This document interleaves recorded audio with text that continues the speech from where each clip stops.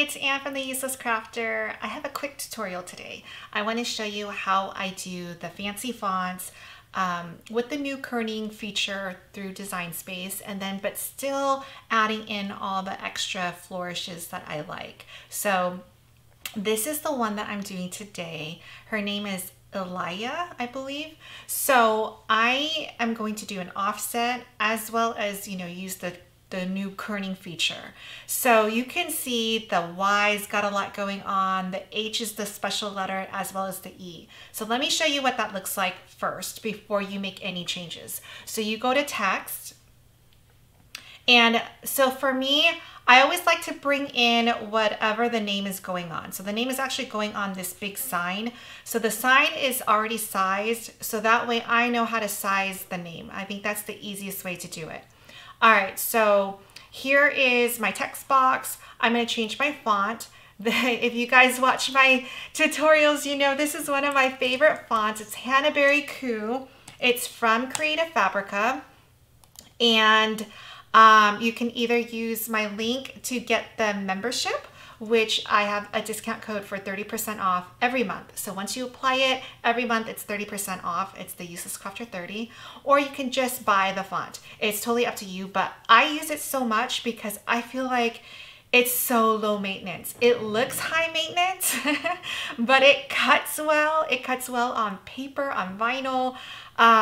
It looks really whimsical and kind of delicate, but it's not. So anyway, all right, so Hannaberry Coo it is. So here's the name. I'm just gonna type it the way it is, and then we'll see what it looks like. Okay, so it's popping up here.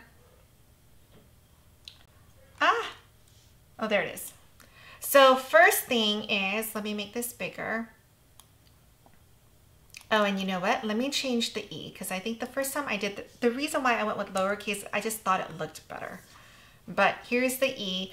Apparently they don't have an apostrophe, so we'll have to pull that from something else. And then here's the name. So I felt like it looked a little bit uneven this way, so I switched out for a lowercase e with a flourish leading into the E, and then I just pulled an apostrophe from some other font. And then I wanted to have, because I love Y's, and it's sort of kind of like in the middle, and this loop of the Y is so amazing. It's got the left side and the right side, so it really balances out the name with something underneath. And then to match the E, my H is going that way. So the way I do this is, first let's ungroup it. And we know we need to get rid of the apostrophe because that's not gonna work. And then just leave it as is. And I use main type. So it's free and it's an app. So after you Google it and you download it, it's available. So what happens is in main type, you have all of your fonts that are on your system. So I'm gonna scroll down to my favorite, Hannaberry Coo. And here it is, Hannaberry Regular.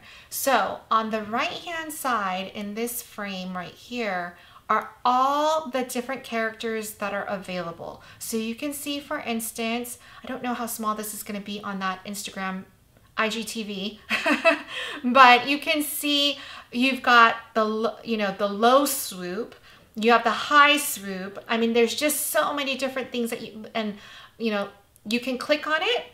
If you hold it down, you can see it bigger. So this, this H has like the extra line, the accent mark on top of it being very crazy at the bottom, right? So you can kind of just scroll through and see what you like. So, here's my E with the swirl going the other way if it was at the end of the name, right? So there's just so many things that you can do right here. So let's go and let's look at the Y that I chose, which, gosh, I hope I can find it. I think it's this one. No, I don't think it's that one, but I'm not going to waste the time to actually find it, but let's just say we like this one, right? So it's highlighted. Do Control C so that you can copy it. Then you're going to go back to Design Space. When you're in Design Space, this is where it gets, it's minor. It's not tricky, but you need to click on a new text box. You need to make sure that your text box is the same font that you want to bring in. So I mix fonts all the time. That's not a big deal. We're already in Hannah Berry Coo. So now in my text box, I'm going to hit Control V and it will drop in my new Y.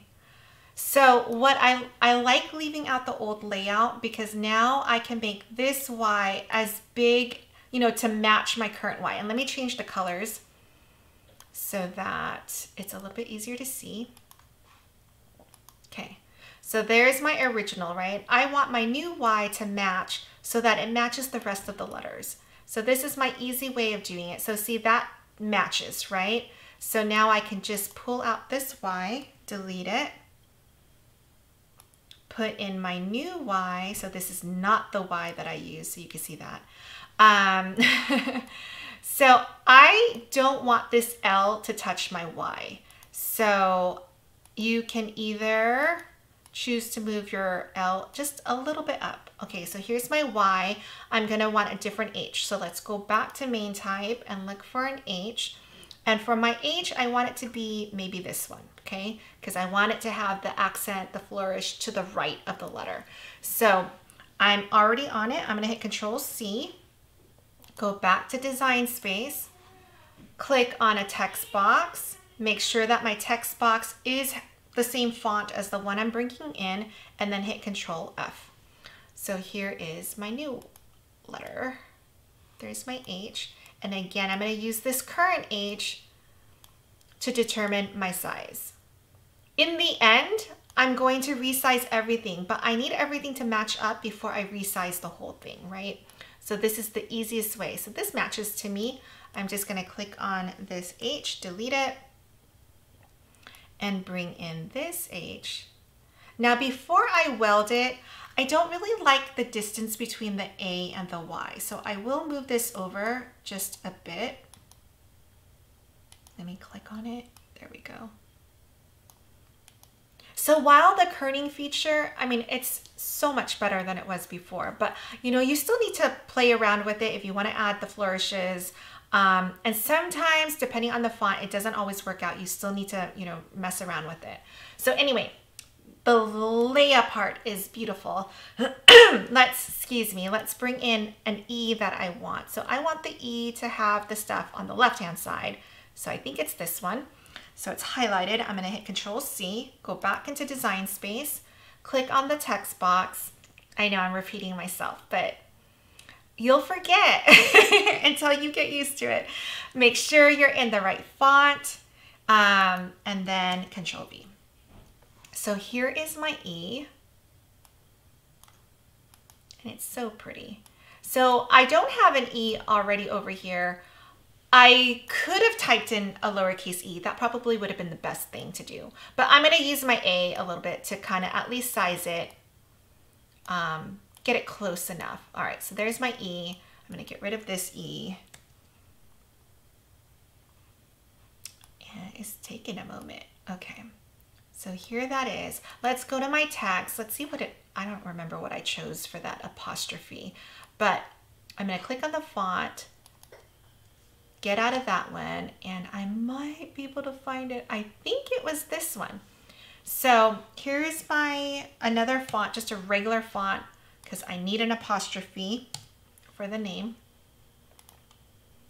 And there it is. So, oops. Oh, geez. There we go. It's a little bit straight for me, so I want to, you know, tilt it over a little bit and then size it accordingly to, oh my gosh, what just happened? It changed the font somehow. I must have touched it by accident. I don't know what happened. Okay, let's make that a little bit smaller. That was crazy.